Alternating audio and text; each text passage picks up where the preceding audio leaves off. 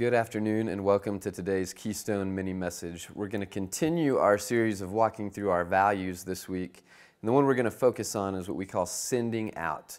So what that means for us is that we don't want to be a church that just gathers together and then goes about our daily lives, but instead we want to be a church that gathers together and then goes out to our community, goes out to our workplace, goes out to our neighborhoods, wherever it may be, and takes the message and the story of Jesus with us.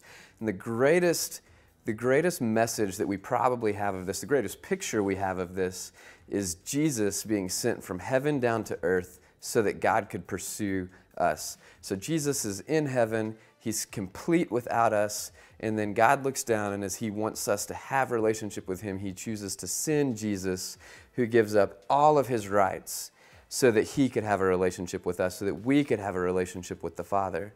And Jesus, in John chapter 20, says this. He says, Jesus said to them again, "Peace be with you. As the Father has sent me, even so I am sending you."